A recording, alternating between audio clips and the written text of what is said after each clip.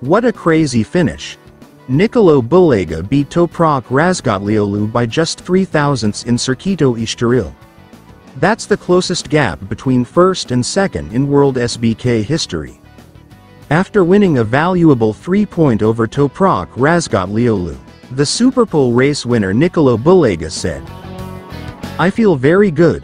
Last lap, I spilled everything I had in my pocket. Toprak ran a very good race, he was fast. On the last lap I tried something different. I tried to go with 120% and I got the reward. I'm very happy." Even in the Superpole race, the World Championship leader Toprak Razgatlıoğlu gave his opponents a coverage advantage.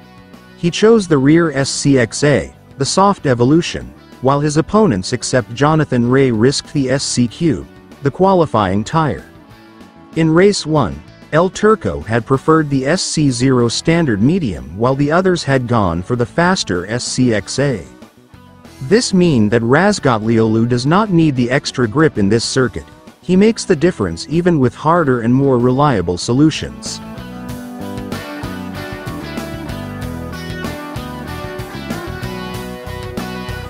Not very satisfied with second place, the Turkish superstar commented, "It was a tough race.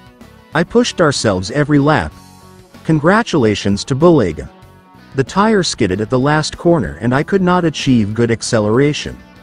Second place was not good, but there is one more race and I will try to do my best there." Meanwhile, the double reigning World SBK champion Alvaro Bautista completed the podium and said, "I didn't get a good start today like yesterday. The first few rounds were very complicated. Afterwards, I pushed myself to the maximum. The bike was a little better today. I'm happy because our position will be a little better in the second race."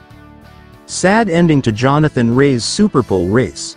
After being overtaken by his rivals, Ray crashed at corner 10. He lost grip on his Yamaha R1 at low speed and then his bike spun on the edge of the track. In this race we saw how Yamaha riders suffered when facing straight line.